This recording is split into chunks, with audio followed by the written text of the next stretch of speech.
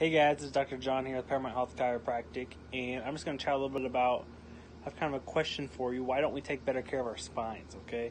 So we know the brain controls everything in our body. How it does that is through the spine and the nerves, okay? Those brain sends those signals down our spine, out those nerves to all of our cells, tissues, organs in our body, and we don't take care of our spine at all. All day long, our jobs often, we're sitting at a desk.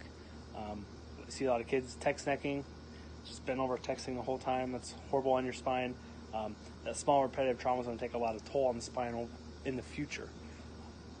We brush our teeth twice a day. We floss. We exercise. We eat right. Those things definitely, exercising definitely helps the spine as well. But we do nothing to take care of the spine specifically. So I challenge you guys to get your spine checked out regularly. Take care of it. It's important. You have heard of, you can get dentures, you can get false teeth, right? Nobody wants them, but you can get them. You can't get a spine transplant, right? So take care of it. That's all I got today. Thanks, guys.